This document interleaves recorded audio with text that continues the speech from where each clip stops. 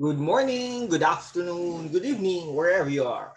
This is Alan Burgos from the hashtag WokwithLan channel. Welcome and welcome back to our channel. All right, so this time around, we are done with the RA 10175 chapters 1 and 2. So we will be proceeding to our chapter 3 na, no? So chapter 3 is all about penalties, no? So section 8, penalties, meron na tayo kasing ano dun no? Punishable acts, chapter 2, no? Tapos yung introduction, chapter 1, okay? So chapter 3 is all about penalties. It says here that penalties, any person found guilty of any of the punishable acts, no, enumerated in sections 4, A and B, no, yung sa taas yun, no. So you just need to go back to my previous video, no. 4A and 4B of this act shall be punished with imprisonment.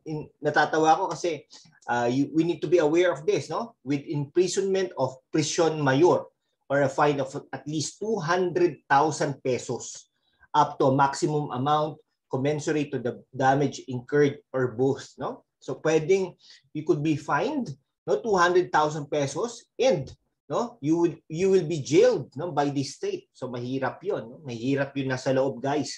That's why we need to know this. Any person found guilty of the punishable act under sections 4A and 4B, 4A rather, and 5 shall be punished with imprisonment of prison mayor, or a fine of not more than 500,000 pesos, 500,000 or both.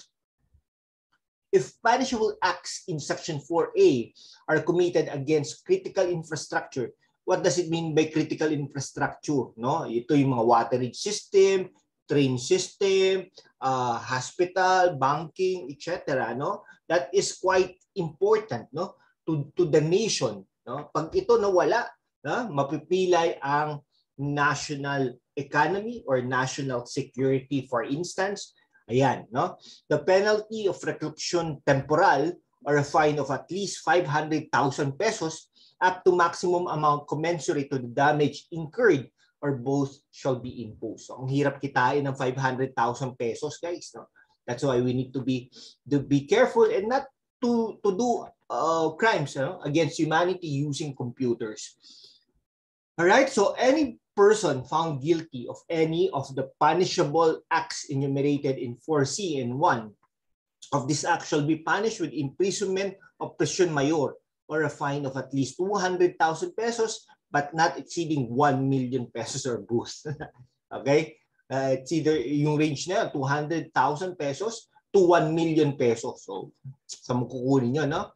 All right. Any person found guilty of any of the punishable acts enumerated in section 4C and 2 of this act shall be punished with penalties as enumerated in Republic Act 9775 or the Anti-Child Pornography Act of 2009, provided that the penalty to be imposed shall be 1 degree higher than the provided for the Republic Act 9775 if committed through a computer system. So we discussed that last time also, di ba?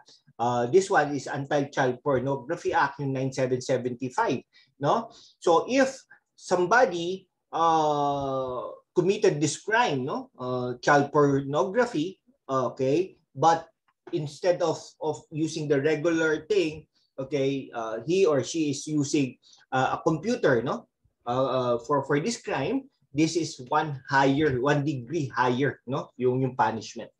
Okay, anyway. Any person found guilty of the punishable acts enumerated in section 4C and 3 shall be punished with imprisonment, arresto mayor, or a fine at least 50,000 pesos, but not exceeding 200,000 pesos, 250,000 pesos or both. So medyo maliit lang to. Any person found guilty punishment in section 5 shall be punished with imprisonment 1 degree lower than the prescribed penalty for the offense or a fine of at least 100,000 pesos but not exceeding 500,000 pesos or both. Okay? So corporate liability, right?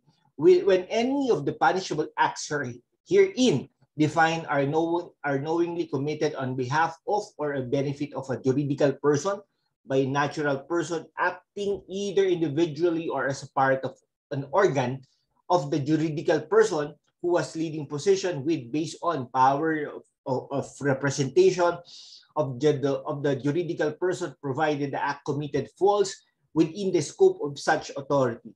An authority to take decisions on behalf of the juridical person provided that the act committed falls with the scope of such authority, or an authority to exercise control with the juridical person. The juridical person shall be held liable for a fine equivalent to at least double the fines imposable in Section 7 up to the maximum of 10 million pesos.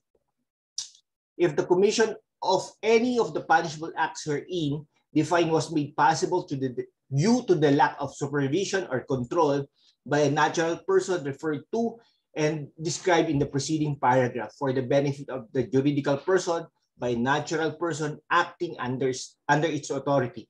The juridical person shall be held liable for a fine equivalent to at least double the fines imposable Section 7 up to a maximum of 5 million pesos. Kasi we are talking of corporate here, corporate. So malaki din yung fine, di ba? 10 million, 5 million. The liability imposed on the juridical person shall be without prejudice to the criminal liability of the natural person who has committed the offense. Okay? So yun, medyo malaki yan, no? Pero yan, again, no? So sabi ko nga, this is in the perspective of the IT, no? So hindi to sa law, no? Yung mga yan. Anyway, tomorrow we will be discussing about chapter 4, no? Chapter 4, enforcement and implementation. All right, sige. That's all for today. Thank you very much. Have a great day ahead of us, and let me shout out and honor my subscribers. They are now 6,350.